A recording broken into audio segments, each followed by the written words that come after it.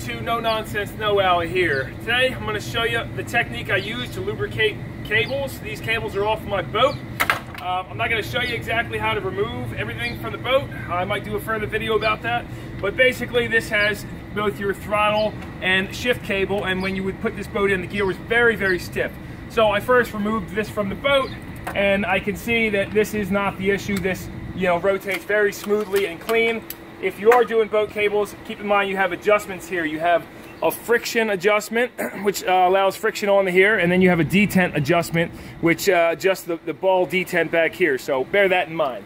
What the point of this video is to show you the technique I use to lubricate cables. Make sure to give the video a thumbs up, check out the channel if it helps out, maybe even subscribe. Alright, so got the cables off the boat here. If you're doing boat cables, I recommend taking the measurement from here to here prior to removing them, because these do spin on here and you have adjustment there. Again, not going to go into the adjustment here, but you measure them before. If everything was good before, it should be good afterward. Now, do you have to remove the cables from the boat? No, but I like to, because you know what, it makes it a little bit easier. Now these cables right now are real tight. A couple things. Go over the cables first, make sure you don't have any frays or cracks, anything like that. If they're super tight and you got problems with them, they're frayed on the inside, you're gonna have to replace the cables. But if they're not, let's get to the point here. So what I use is my patented cable lubricant.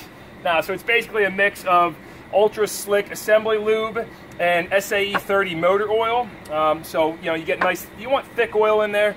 If you use a light oil, it just doesn't tend to last as long. If your cables are really tight, you might want to use automatic transmission fluid or rust penetrant first instead of using the oil, and blow them out and kind of clean all that crud out of there.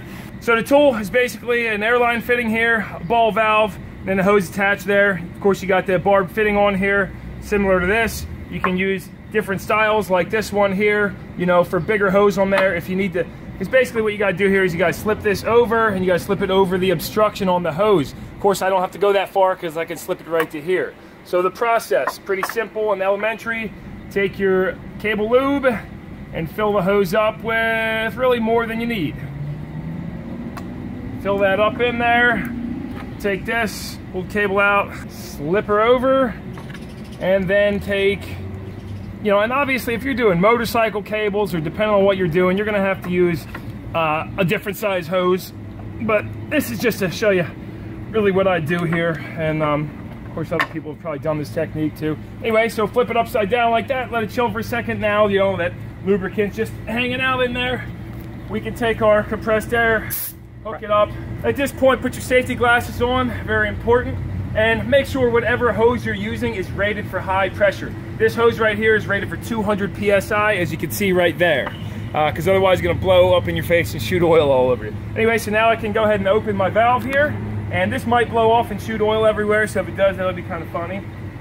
But, boom. So now, you can see it's shooting out here a little bit. If you run into that problem, well, that's a problem. And for every problem, there's a solution, so I just took some duct tape, a couple hose clamps, because of course we want the oil coming out on this side, not out of this hole here. So let's see what happens now. Again, turn this vertically and open up the hose. You'll also notice I put a couple zip ties on here to hold this, because you can have, with the pressure in there, once it gets oil on it, this might want to pop off of here, since the brass is not barbed and it's just kind of sitting on there. So that's just a precaution so this doesn't blow off and shoot oil everywhere. Anyway, let's open this valve up. All right, so we got full 120 PSI in there, and now I'm looking for, leave that down there, I'm looking for oil to be coming out this side here. So keep flowing this back and forth. And after a little bit, you'll start to get nice oil flow out of there like that. Oh yeah, look at that. So now that cable is nice and lubricated up with a premium blend of lubricant, and we're good to go. Now, if you have a cable that's really stubborn, you might find yourself even leaving this overnight for that lubricant to get all the way through. Or like I said, if it's a marine cable from a jet ski and it has, O-rings inside of here, you leave that on overnight, it will work its way past there, especially if you keep wiggling it.